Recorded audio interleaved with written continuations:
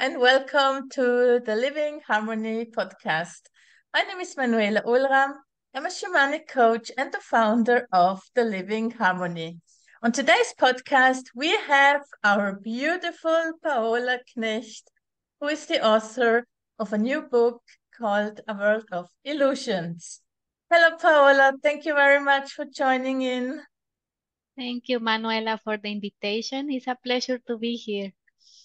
Thank you. Thanks for your time and coming to my podcast, which is very new on YouTube. But we're growing our channel.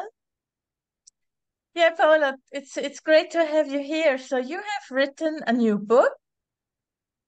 If you'd That's like to right. introduce yourself first and tell me a bit about your new book. Sure. So, as you already mentioned, my name is Paola Knecht. I'm a leadership and transformational coach. I love to help people improve their lives and to help them in their journey to find also the truth about themselves. And that's basically the main premise of the book. So it's called A World of Illusions. And basically, it's an invitation to basically wake up to the reality of the world and to also ask you the question, and are you living your own truth? Are you developing your own critical thinking? Are you thinking for yourself, or you are being pushed or manipulated in the way you think or act? So that's basically what the book is about. I present a critic about the current state of the world. As we know, it's quite chaotic, it's quite dense at the moment. So many things are happening, and it's important that we step back from our daily lives and analyze this with a more critical eye, that we learn to think and that we learn to discern to what the main the main speech or the main status quo is telling you the things are happening for this or this reason. Sometimes there are other agendas that we don't see, and it's important that we understand it not only for the future of humanity, but also to know how to navigate through these difficult times and still succeed in our lives and still be happy, still be plenty. Mhm. And that's the mission of what the message that I try to deliver in the book. Yeah. Oh, wow, beautiful. And what inspired you? So is it like one morning you woke up and you were like, I will write a book, or how did it all start? Did you get some impulses from the universe, or how did it all started? Yeah, good question. So this is the second book I write.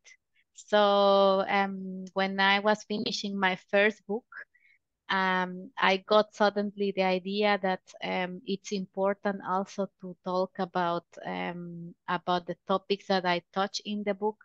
There are topics that are very relevant for today at this point in time, and it will be in the coming years. So I thought since 2019, I started to question everything that was going on in the world, the part of economics, the political environment, all these conflicts, these social unrest. And 2019 was before the Corona era, so I was a little bit ahead with my with my critics. And the funny part is I was working in the pharma industry at the time, so I don't know why, but for some reason I thought something is not something is not good. Mm-hmm, mm-hmm. There is something in me telling me too many things going on, and I started to do the writing of, start sketching the book in a way, but without thinking this will become a book. Okay. Um, and then at one point after I released the first one, the second, which is this one, A World of Illusion, started to take more shape. I started to get more ideas and more topics into it. until it became to a point that I decided to also publish this one.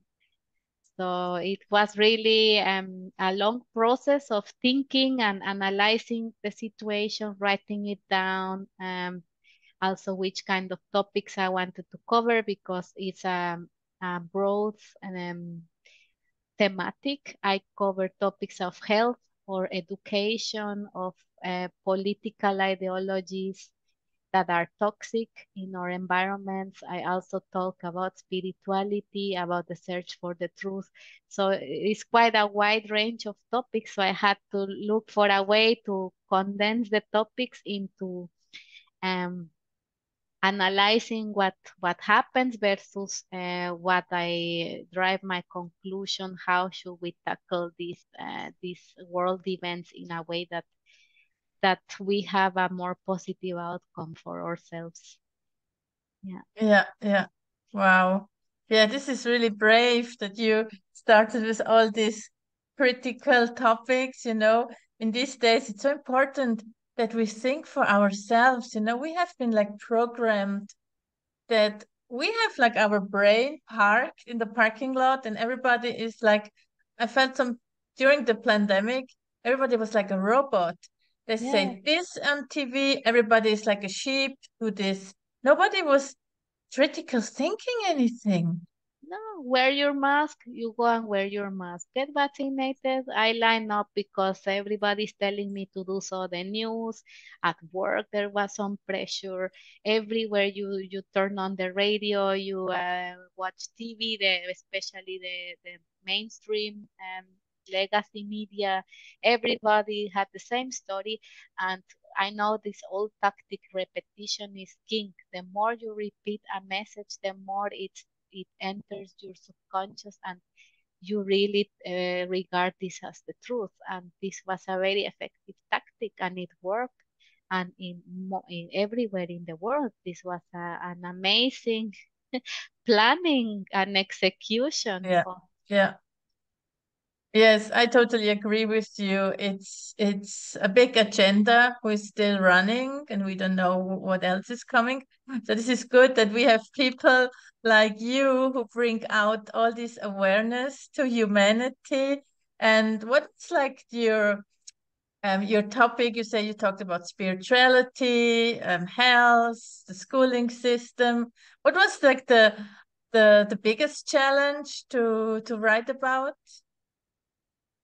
Uy, each topic was a challenge because I basically dismantle most of I mean, we live our lives trusting everything in our environment, the food we Mm-hmm. eat, um, the medicine we take when we get sick. We send our children to school hoping that they are learning the right things and they are becoming critical thinkers.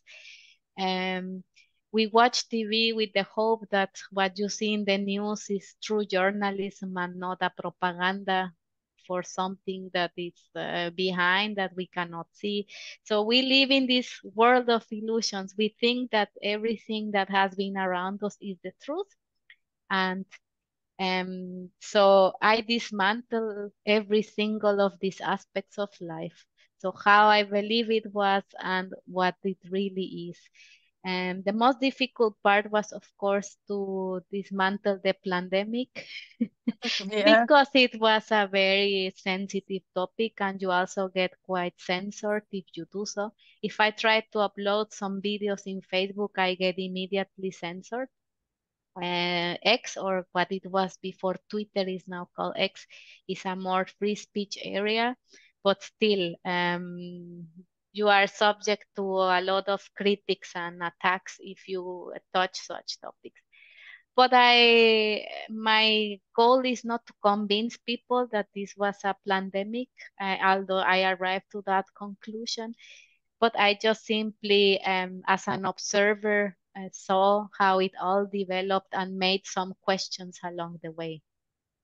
So how could they coordinate the waves of when they said, yeah, first is the old people that are dying, and that was in 2020 the case, and the percentage rate of younger people was 0.02%, for example. And then the following year, when they roll out the vaccinations and most people at that age, the critical age, got it, then they started to target the younger people. They start to say, yeah, now hospitalizations are full. And I really correlated all the news that were at that time, which messages were they were given, and how they plan the rollout of the vaccines. And then once you see this with a critical eye, you say it is masterfully planned. It Yeah, cannot be coincidence yeah, that it was so precisely executed.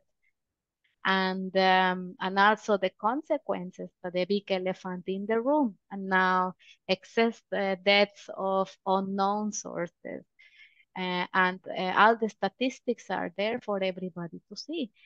And then if you go even deeper into the research, even you go back certain years, you see that the AIDS pandemic at the time in the 80s was executed exactly the same way. The same organizations were involved, the same rollout, the same narratives, just back in the 80s. And maybe we didn't have this social media, not viral news like we have now, but it was a similar kind of story. And then you start to connect dots and you start to see a pattern. And then you start to ask yourself why, and what is the intention behind. And then if you, this is just one example, if you take education, how they plan the schools, how they plan the standardized system to basically produce people unable to do critical thinking, which is what schools are supposed to teach. But then if you analyze the models they use, is obedience, is follow rules, do not question authority, which is the teachers, be afraid of consequences if you don't do your homework, if you fail the test. So these are all instruments of social engineering that are very dangerous, and they are actually they have infiltrated our societies for so long that we are unable to see them. So I just touched you two topics that were sensible, and I have others. But just to give an example how deep I go, I also look at the past. I see how it developed over time and what is the outcome today, which yeah. is critical thinking is dying. Hmm. Yeah, critical thinking is not on the menu. No, Yeah, it's not, and as you said, in school, the little children get programmed to you have to make do your homework, otherwise you get the consequences. You know, it's all these patterns, and then they start to make our lives so expensive that husband and wife have to go to work. Like absolutely. back in the 70s, um, one salary was enough to feed a wife, two children, they had a car. So inflation and the quality of life has decreased tremendously over the last 15 years. Now everybody, husband and wife, have to go to work. The kids go to kita, to daycare, and then they get programmed at a very young age. Exactly. And I touched that topic as well because I have two small